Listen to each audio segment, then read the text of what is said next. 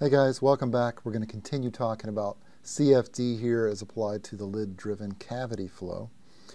We're going to introduce the lid-driven cavity flow a bit, and then we're going to review the stencil for boundary conditions, or I guess we're going to derive the stencil for the boundary conditions. Last time we really just talked about how to advance the central difference nodes.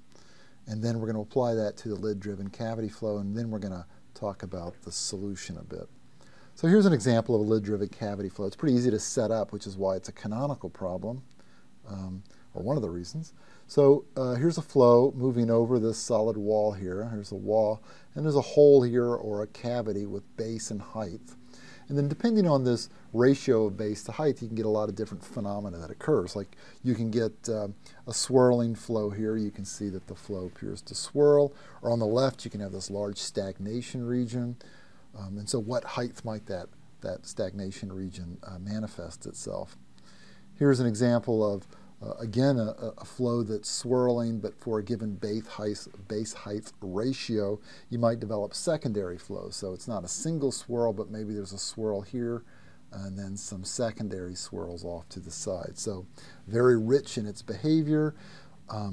A lot of linear flows, or I should say a lot of laminar flows, but a lot of transition in laminar flows. So it makes it a great problem to study numerically because you would want to know, well, is my scheme accurate enough or is it good enough to predict these transitions?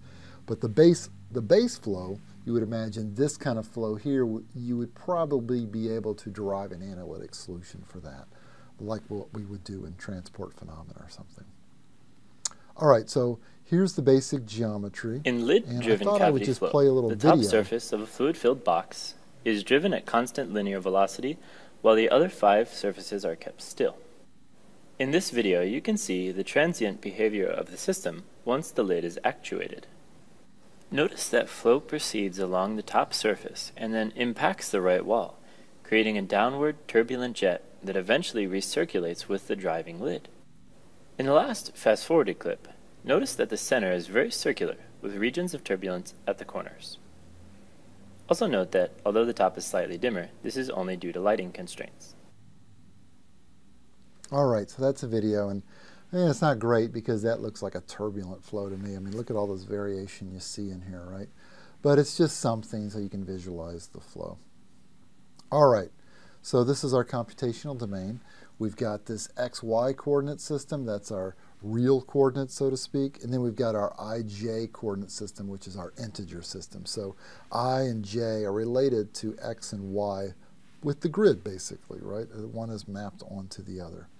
So my grid is going to look something like this. I'm going to call the lower left-hand corner the origin, and so that'll be my I equals 0, J equals 0. I'm going to use fortran, and in fortran you can have array indices that start with 0. And then I'm going to have 64 nodes, so total of 65, really. If it's 0 up to 64, that's 65. So in the far right-hand corner, that'll be J equals 64, I equals 64.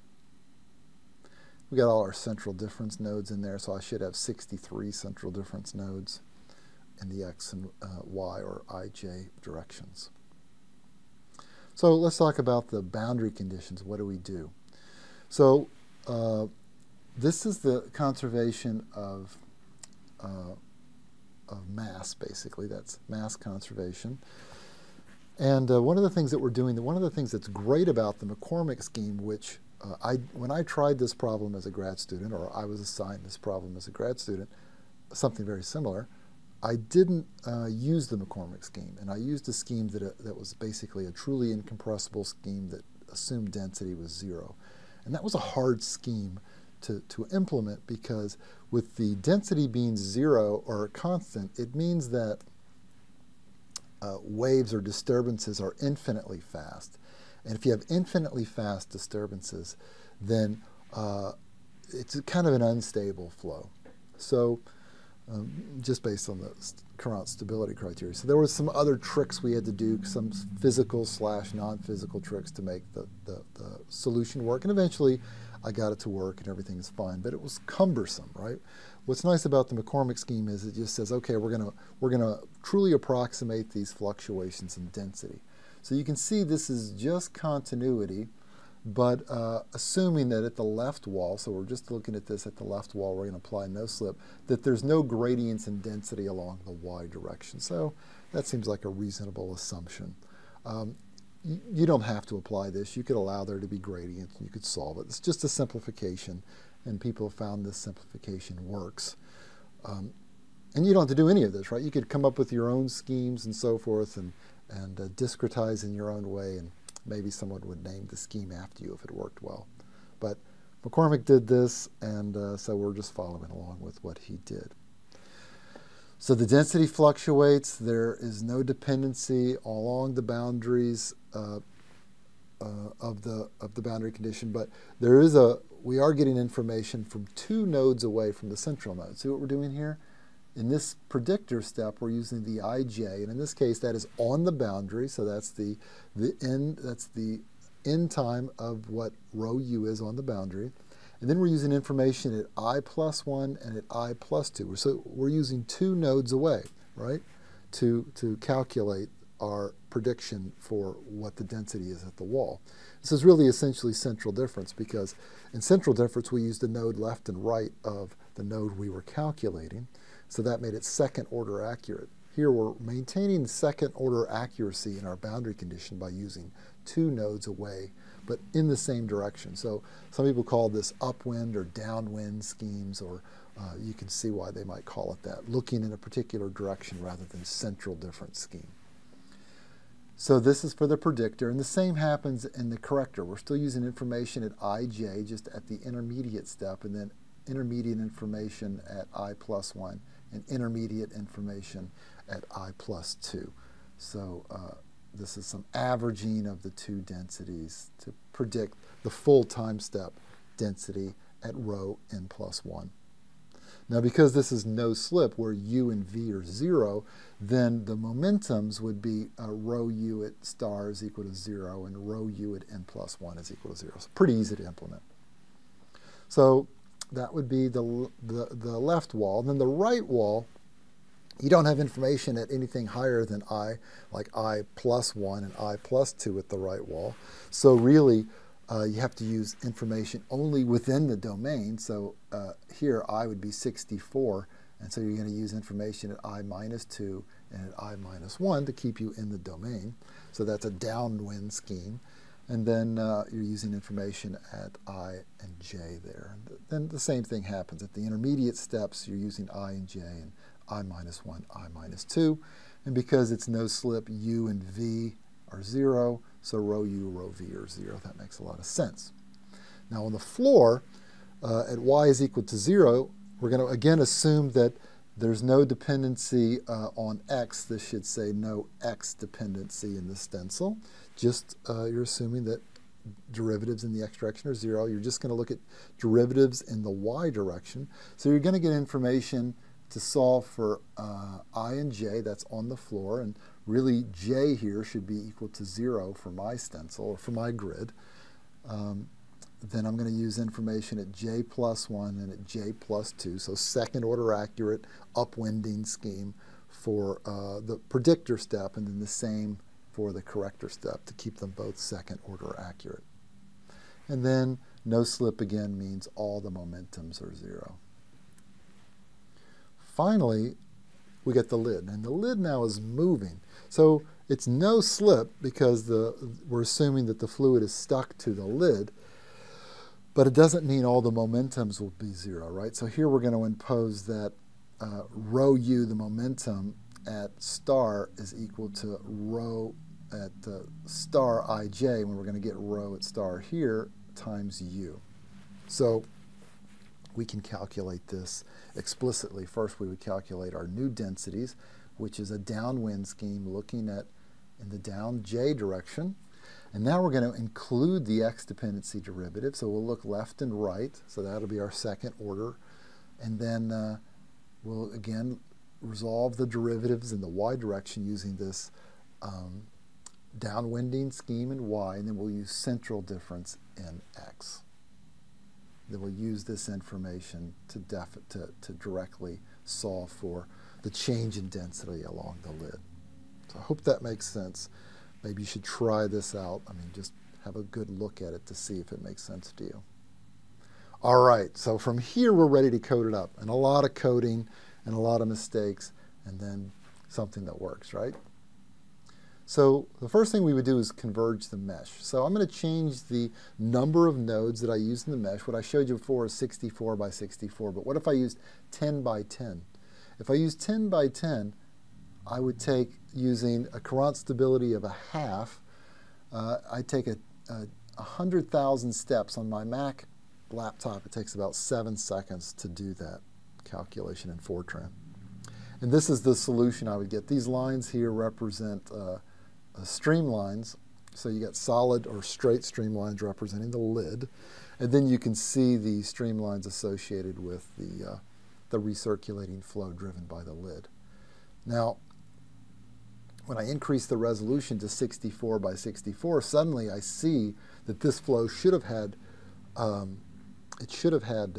recirculation in the corners, or a secondary flow, which wasn't resolved in the coarse mesh, right? So that's not it's not like new physics happened. It means that the mesh was so coarse that it just wasn't able to resolve this fineness, right? Because really, if you look at it, if I resolve this with just 10 nodes in this direction, or 11 because it's 0 relative, then really it's all of the action is right in there with this secondary flow. It's just, there's just not enough resolution there in the mesh to resolve that secondary flow. If I go up to 256 by 256, starting to take a long time, right? Like this took 7 seconds, this took almost 3 minutes. This has taken an hour and 15 minutes to do 256 by 256. It doesn't look like the mesh has changed much. I got a nice clear picture. It's not as fuzzy as this 64 by 64, but it doesn't look to be changing, but it is resolving it a bit nicer. So if you want to see more about secondary flows, go look at that National Committee on Fluid Mechanics film. I love those things. There's one on secondary flows. And if you wanted to plot this as a streamline, this is how I'm doing it in Matlab. So it's helpful to know how to take a mesh and then plot streamlines based on that mesh. All right, so we converge the mesh. Oh, that's a terrible looking image. It's supposed to be the recirculating flow, but Microsoft, in its wisdom, has changed the resolution for me. Thank you, Microsoft. So if I took a slice and just plotted what the velocity profile is in that slice from 0 to 1, so this is in the real, real coordinates, whereas the previous one I was showing you in integer coordinates, then the velocity would look something like that right there. Here's what the velocity profile, so this is velocity down here, and this is y, sorry, not x, in the center at x equals 0 or x equals 1/2 of the total domain. So you can see it's quite a big change in what the velocity looks like. And then for the 256 by 256, it looks pretty similar, but is it worth the extra hour of computational time to get that solution? That's up to you. But it is converging the mesh, right? So I would keep changing the resolution until the mesh, or till the solution didn't change. And when I did that, it's called converging the mesh. We'd also need to converge in time. How do I know I've reached the final steady state solution? Well, one way to do it is calculate a residual, some indicator as to what the overall solution is. So I decided to calculate the residual by looking at what is rho at n+1 minus rho at n. So this is how much is every rho changing in the domain, and sum up all of those changes, or the absolute value of all those changes. And you would think that when I get to the steady state solution, that would be 0, right? That sum would be 0 because rho isn't changing. So we're going to call that difference the residual. So if I plotted the residual over iterations, here's, what is this, 100,000 iterations, then you can see for the 10 by 10 mesh, really, the residual just becomes a constant number. Maybe it'll never be 0, but it's a constant number rather quickly iteration-wise. For the 64 by 64, it took a few seconds for it to converge. And then for the 256 by 256, it seems like it's converging slower, but eventually gets there. So if I plotted computational domain size versus the number of how much time it took, you can see that it's exponentially increasing. This is linear on the x-axis and log on the y-axis. So that is the way of life. Time is money, and the computational time, or the wall clock time, goes exponentially up as a function of the domain size. So it's not free here, right? And it's also even worse because as the resolution increases, as delta x gets smaller, it's driving delta t small, right? So this is part of why it's exponential, is that both of these things are happening at the same time. Here's a video of what the solution looks like. Remember, this is a time-accurate video. Unlike the Viscid solutions that we did earlier, those were not time-accurate. These are time-accurate because we're resolving that time derivative, right? We've got that delta by delta t in there. So there it is, 25,000 steps. It looks like it's converged for the 64 by 64. It's hard to see down here the recirculating flow because I'm plotting only every 10th node, because if I plotted them all, it would be too busy. You wouldn't be able to see it. So this is the command I use to generate this movie if you want to learn a little bit about Linux commands. Here's the 64 by 64. Here's every node, so you can kind of see what it looks like. Now that you know what it looks like, it's obvious what's happening. The arrowheads kind of work their way down into the flow field. Kind of make it look darker because of the arrowheads. But it eventually converges. It's still hard to see this region down here, what's happening. So I'll blow that up, and we'll have a look at that secondary flow. That's a terrible image here. Again, it's just because what what PowerPoint did to my image. But you can see the development of the secondary flow. The arrows are actually going in the opposite direction. And then I could connect those arrows, that vector field, with a streamline if I wanted to. Looked like that. So here they are superimposed. This is right out of the book. This is out of Kundu's book. All of this is out of Kundu's book. This is his solution for the MacCormack scheme for two different Reynolds numbers. I only looked at the 400 Reynolds number, so it's the one on the right there. If I lay my solution over it, it looks like Kundu and I agree on what that solution should be. There's a higher resolution or more resolution image of it. So that's it. That is the solution here. I hope you enjoyed it, and we'll see you next time.